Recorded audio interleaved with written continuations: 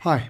Now, if you watched the first video for this question where I showed you how to do part 1, we arrived at the radius r was equal to 4.86t plus 2.7, and all this was to the power 2/3. Now for part 2, how much air is in the balloon initially? So if you'd like to have a go at this one, just give you a moment to pause the video. When you come back, I'll run through the work solution, or you might like to just fast forward to check yours.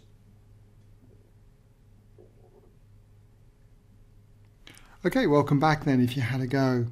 So first of all then, how much air is in the balloon initially? Well, when it says initially, that's when t equals 0. And that will allow us through this answer here to work out what the radius is. And once we've got the radius, just substitute it into here and we can get the initial volume. So that's where we're going with this. Starting off then by saying when t equals 0. When t equals 0, we therefore have the radius r, substituting it into here, is just going to be 2.7 to the power 2/3.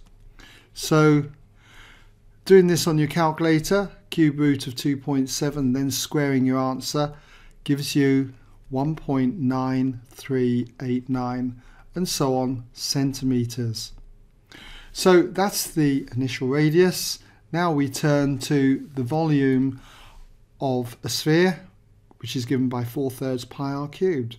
So therefore, the initial volume, just give a little intro there, and the initial volume must be equal to 4/3 times pi times the radius, which was 1.9389 and so on, and that's cubed.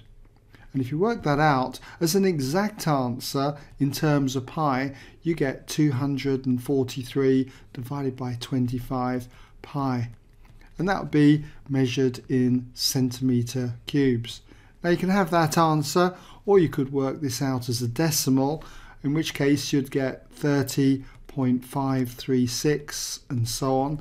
And if we round that to say 3 significant figures, it's going to be 30.5 centimetre cubes to 3 significant figures, 3SF for short. Okay?